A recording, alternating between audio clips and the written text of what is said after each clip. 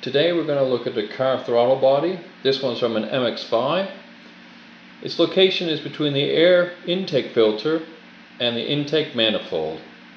And it acts like a valve, restricting the amount of air that goes into the engine. So basically, when you push down the throttle, your gas pedal in your car, it opens the valve up like this and allows more air into the engine. So the more air that goes into the engine, the more fuel, the more power there is, and the revs go up in the car. In theory, the bigger the throttle body, the more air that can go through, and therefore more power. So let's look at the parts of the throttle body. So this is the mechanism here that operates the valve. So it's connected by the throttle body cable. So when you push down the gas pedal, it opens the valve up.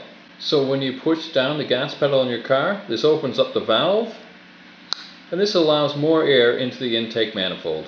So the valve inside here is called a butterfly valve.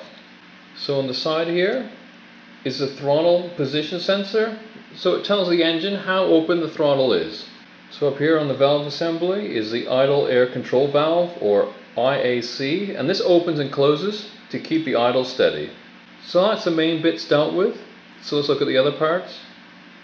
We have the throttle body stop screw here, which keeps the closed position in place and tells it where to stop. We also have some coolant hoses up here, and this runs coolant through the throttle body to keep it warm if you're operating in cool climates. So we also have a map sensor. So you see this little passage here.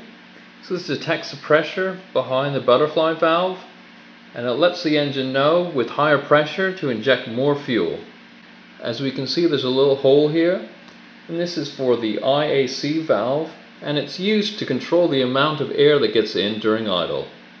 Lastly, we've got the idle adjustment screw here, and this lets you adjust the amount of airflow during idle, and this obviously affects the idle speed.